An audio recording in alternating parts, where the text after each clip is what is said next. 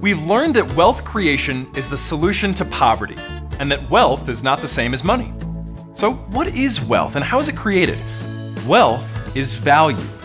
Wealth is created by thinking, working, and producing things that others find to be useful, helpful, or otherwise valuable.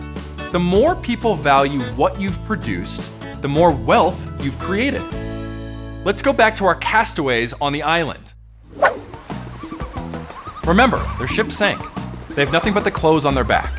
So they have two basic options: do nothing and die, or create new wealth and live.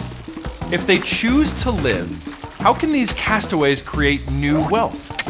Suppose one person gathers leaves, branches, and other materials and starts a fire to keep warm.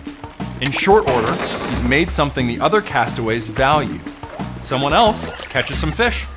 Another person figures out how to pick coconuts and crack them open. Yet another discovers that he can use bamboo to build a hut for shelter. These castaways are now less poor than they were just moments ago, because they're creating wealth. They're producing things that others find valuable. The more productive they are, the more wealth they will enjoy, and the less poor they'll be.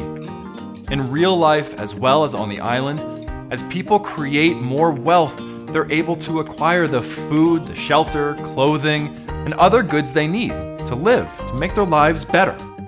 Wealth is value.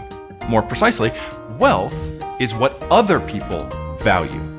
If others value what you've produced, then you're wealthy. If others don't value what you've produced, or if you've produced very little, then you don't have much wealth.